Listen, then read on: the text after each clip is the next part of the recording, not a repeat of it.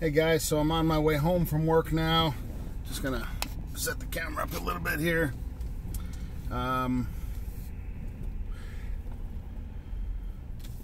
Yeah, so I'm not sure if it's actually gonna record or not, but let's give it a shot.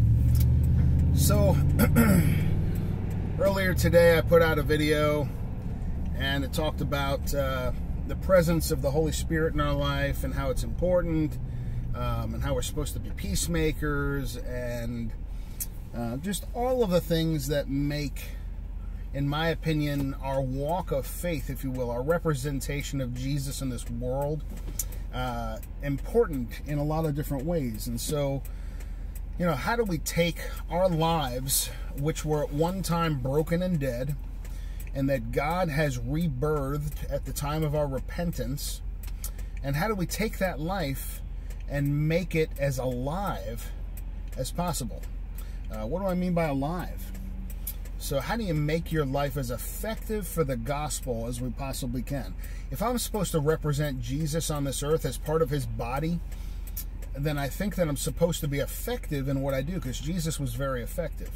I think I'm supposed to get along with the other members of the body, and we're supposed to work together, and regardless of the part of the body that I think I am, God knows the part of the body that I truly am. He knows what I'm supposed to be. He knows what I'm supposed to do, how I'm supposed to do it, the who, what, when, where, why, and how. And we talked about this earlier.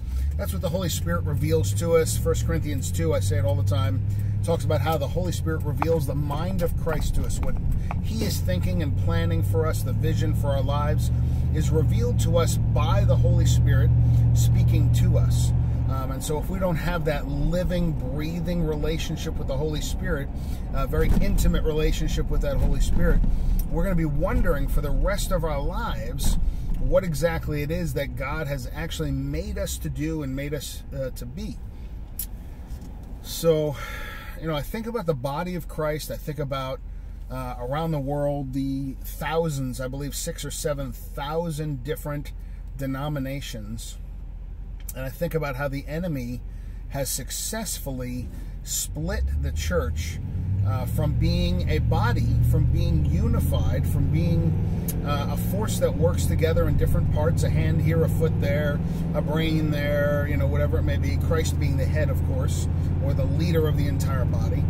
I think of that, and I think of how the enemy has separated us and has diluted not just our power, because we work together in the power of the Holy Spirit to do ministry, but our effectiveness, right? And I see a difference between those two things. I see power as being the things that happen when we show up and we represent God and the miraculous happens. For instance, you have a cold. I show up. I pray for you. I use the authority given to every believer to heal the sick, raise the dead, cleanse the leper, as it said, you know, go into all the world, because I've given you the total authority, if you will. It's all been given to me and I give it to you. Well, if I come and I do that, that is the power of God flowing. And the analogy that people use all the time that I just really love is, right now I'm driving down the highway and I'm coming up to a green light. Well, if I see that light turn red, that light has the authority to stop me, right? I have to stop for a stupid little light bulb. Someone gave that green light a purpose, and it stops me, even though it has no power in and of itself to stop this truck. It will stop me. And what happens if I don't stop? The power of God shows up behind that and enforces it. But in this case, God is the government, little g, and I get a ticket. I might even get my truck impounded if I do it often enough, and I could lose my license. They have the power to ruin me, to destroy me, as far as driving on the roads go. And so we, as believers, have authority given to us by Jesus. He said, all authority under heaven and on earth has been given to me, and I give it to you. Who's you? You is you. You is you, and me, and everyone else who's a Christ follower. And so I see the difference between those two very, very distinct. So what do we do with the influence that we have as the body of Christ when the body of Christ is split into thousands of pieces.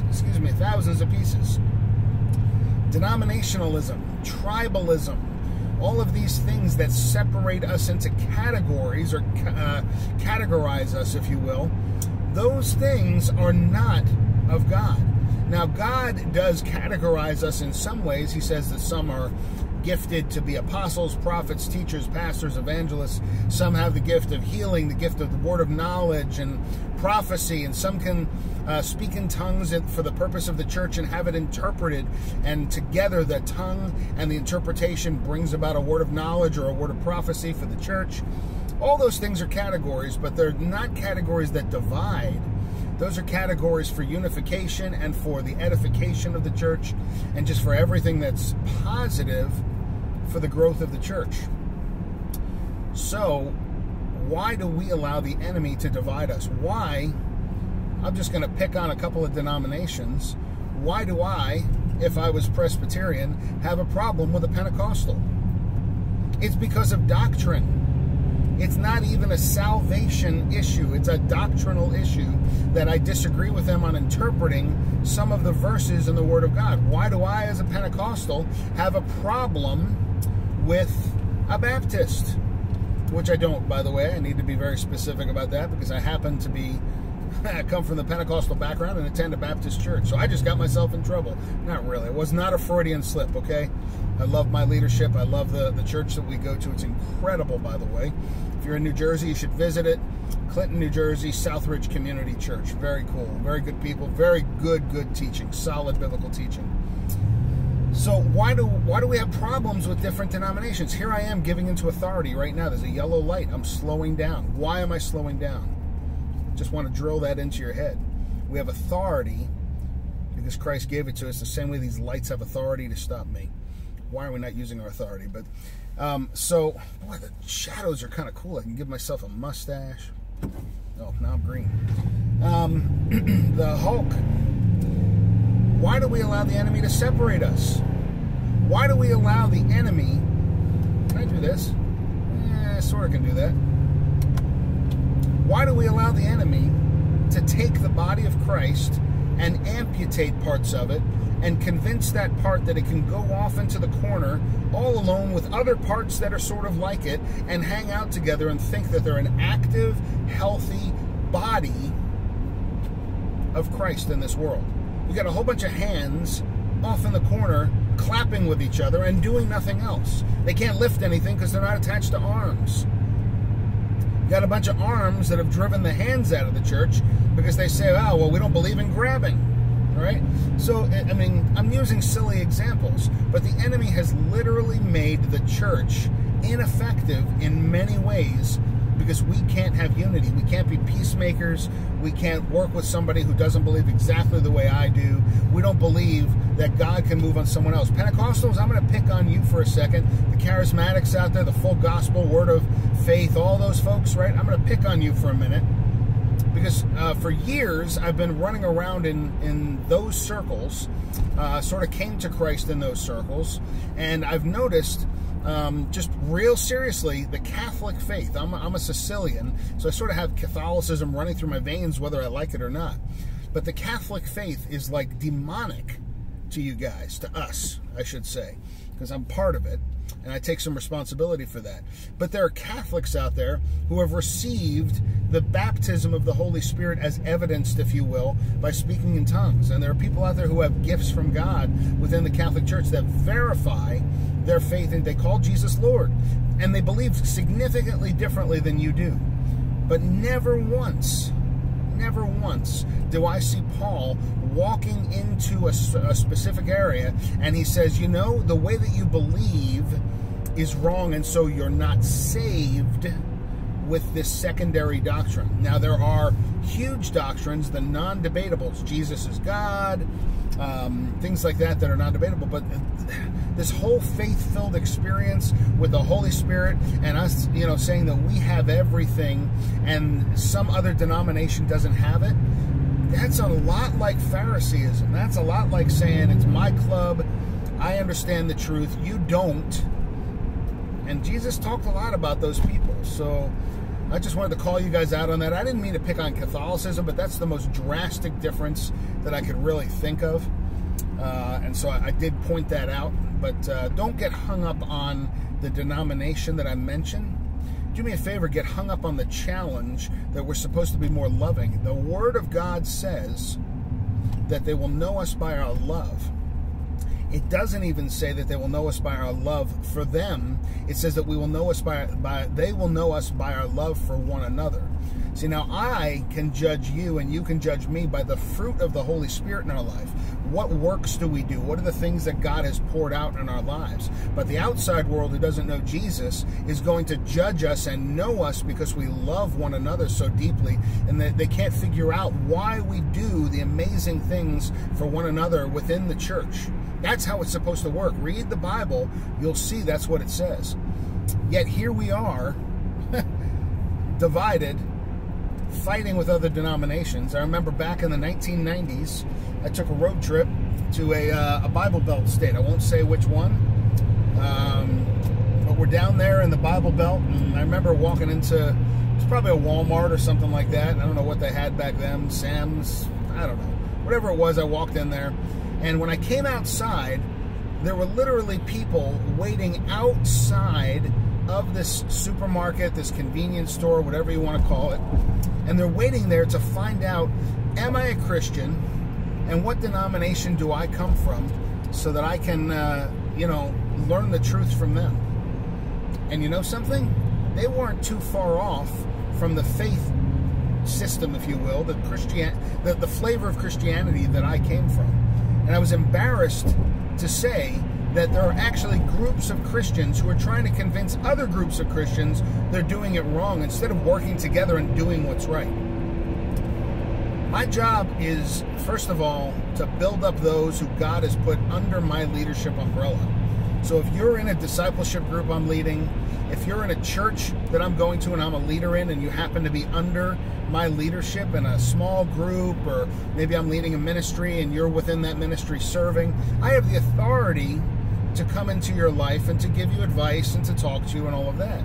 But if I'm a stranger, yeah, I'm supposed to know the truth. I'm supposed to know the Word of God. But I don't have the right to just walk up to total strangers and say, you're an idiot, you're not believing correctly. Actually, I can't say that as your leader either. But you know that's what people are thinking when they're providing leadership sometimes. It's like, oh, I got to fix this. I got to teach this person, right? So I don't have the right to walk up to strangers and just provide correction in their lives. That's not the way the biblical model works. If I have a pastor, he has the right to speak into my life. If I have a small group leader over me, he has the right to speak into my life. I've willingly subjected myself to that person's leadership. That's what happens when we become Christians. We willingly subject ourselves to the lordship of Jesus Christ. Before then, we didn't. We were dead in our walk. We had no relationship with him, and we weren't going anywhere with him at all, including in eternity. Well, in life, man, it's like, if God doesn't have the ability to override my free will, because he says he won't force himself, if you will. Read the Word of God, you see it's not a forceful conversion. I have to choose him. If God doesn't have the power to come in and force me to not sin, to do the right thing, what makes me think that I have the power or the authority to do that with you? What makes anyone think they have the authority to do that? In fact, I think it's in the book of James. I think it's I think it's an angel fighting with the devil, if I remember correctly, over the body of Moses. And the angel didn't even dare condemn the devil. Like, he didn't even correct him, because it's not even his job.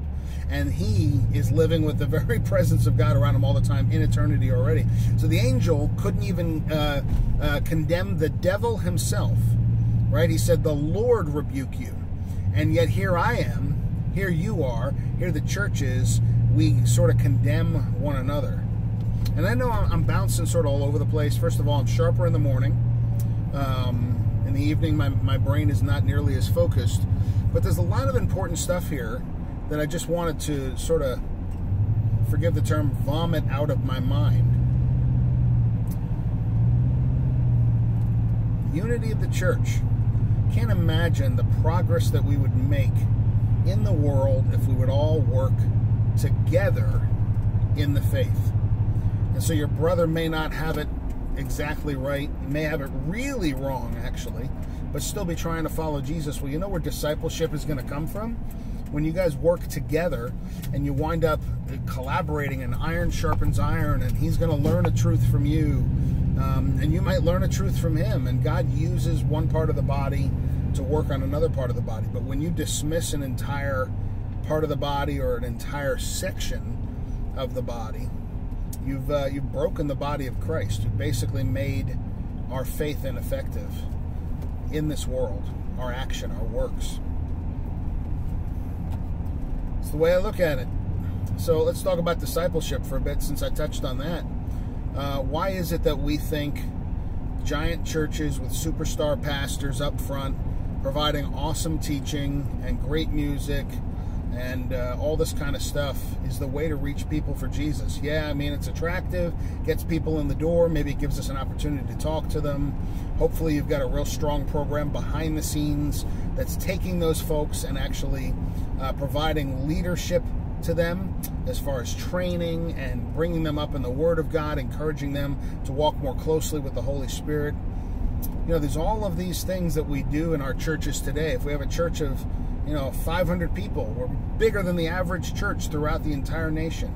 If you have a church of 1,000 people, man, you're really succeeding. You're an awesome pastor. You're going to get invites to talk all over the country and maybe all over the world after COVID-19 is gone. Timestamp this a little bit. That's where we are right now.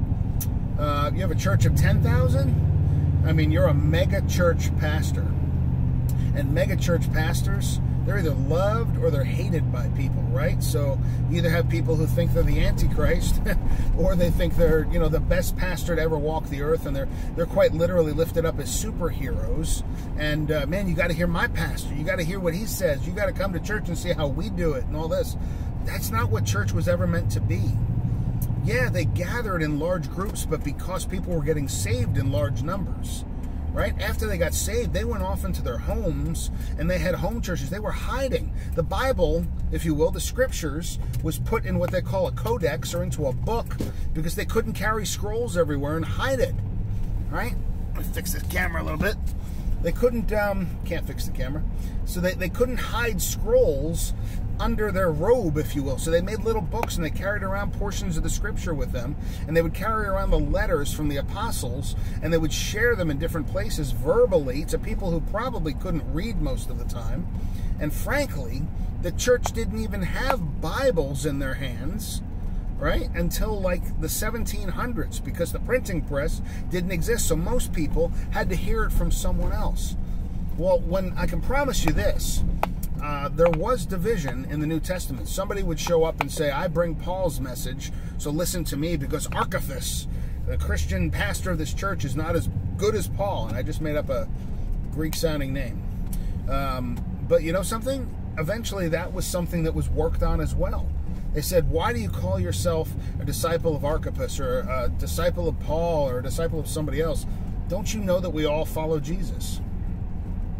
So discipleship back then and discipleship today is supposed to be about meaningful, authentic, vulnerable relationships with those around us. We journey together with Jesus. We don't show up on Sunday and go, man, that seat was comfortable. I love the carpet, and the preaching was great, and boy, the music, I felt like I was in a concert. Yahoo, hallelujah, time to go home. That's not what church is about. Church is about showing up, sharing in the triumphs and in the struggles and all of that of our journey with Jesus, and sharpening one another, and growing in our knowledge of the Word so that our intellect is right, and growing in our knowledge of how to have a relationship with the Holy Spirit so that our walk is right. I don't get it. So I'm probably going to post this video as the various ramblings of a frustrated man, because my heart is very sad at the state of the current church. My heart is very sad that we're a broken, divided body, that we think discipleship is all about going and hearing the most awesome preacher on Sunday at the biggest church. You know, when you walk into church, the music is supposed to point your eyes to Jesus. You're not even supposed to notice whether the music is good or not. We're all worshiping together. Who cares if the person sings off tune once in a while, or if, you know, the guitar is out of tune, or if they're not in perfect sync? Who cares? It's about Jesus. It's not about some stupid performance. Yeah, it's great when there's a great performance, but that's not what church is about. It's not about teaching the perfect sermon. It's about equipping the saints. It's about getting people that are strong in their faith in everything they do.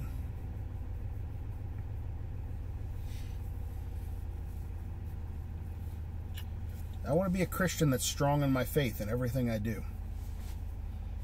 I want to be a Christian, a Christ follower, who wakes up in the morning and says, what can I do to make other Christ followers stronger in their walk? How can I help them to heal their wounds, to bring the crap out of their broken soul and out of their broken minds, out of their habits, out in the open where Jesus and their brothers and sisters can work on it with them, to bring healing. It's the kind of Christian I want to be. I want to represent Jesus as best as I can in this world. I want to touch people and bring healing. I want to speak words of healing. I want to embrace the leper. And I want to be able to forgive those who do the unthinkable. The murderers, the prostitutes. I want to show them the love of Jesus. I want to care for the poor. I want the widows to have hope and joy in the midst of their incredible, deep sadness. I hope you feel the same way.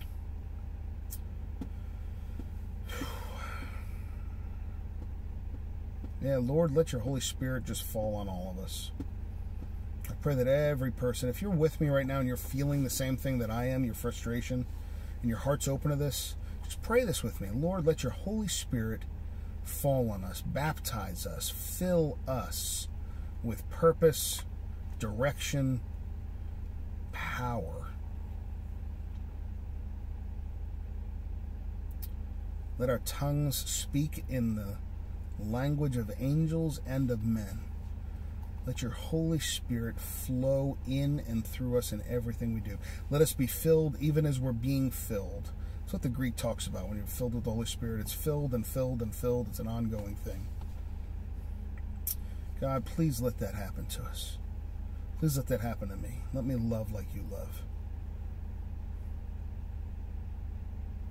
In Jesus' name. If you're looking to get discipled, if you're looking to grow stronger, I want to encourage you in this. There's a book out there called Discipleship Essentials by Greg Ogden. You can pick it up on Amazon or on his website. It's a workbook. Get the hard copy workbook. Sit down with 3 other people. You all should have your own copies. And work through that book together. It's the most powerful discipleship experience outside of a relational experience with a leader that I've ever had. It's not the answer. You still need to find a church. You need to be involved in a local body. And maybe those 4 of you are the only Christians in your area. Maybe that's your body. I don't know. I would even encourage you to find 3 others who think a little different than you. It'd be nice to have a Presbyterian, a Baptist, a Pentecostal, you know, and someone who just calls himself a Christian, a non-labeled, you know, sugar-free, whatever, no-frills Christian. So grow in your faith. Find that book. If you need help with that, let me know. You can check out the, we call it the Life Group on Facebook. It's Life, Taking the Journey with Christ. You can look me up on Facebook. Always sharing things there. Would love to help you get stronger in your walk with Jesus, to be more connected to the body. So it's the end of my day. I'm super tired. I'm not super focused. I hope this made sense. It's just a brain dump. And yeah, look at the videos made in the morning for something that's a little more focused and direct. So God bless you guys. Have a good one. Adios, amigos.